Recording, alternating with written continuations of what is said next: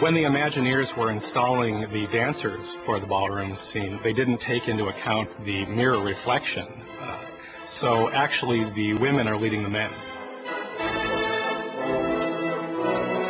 I made a mistake in doing the guys dancing, not realizing that there was an opposite image or a mirror image in there.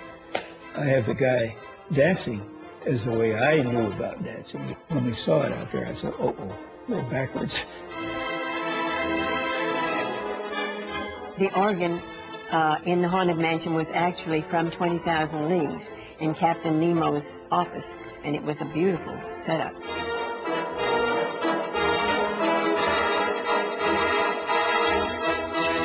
It was very difficult for the animators at that time to control the motion of the figures. We didn't have what we call today compliance, where much as I can move my arm and stop it on a dime, that was impossible in those days. If a figure did that, the whole figure would move like this.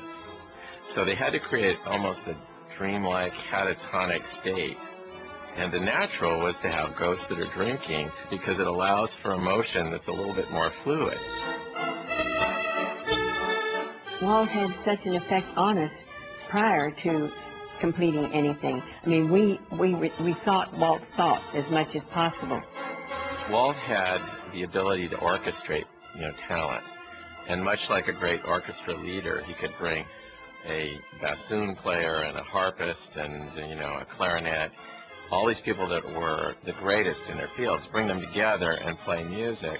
I go through it with a total appreciation for how a team can put a thing over.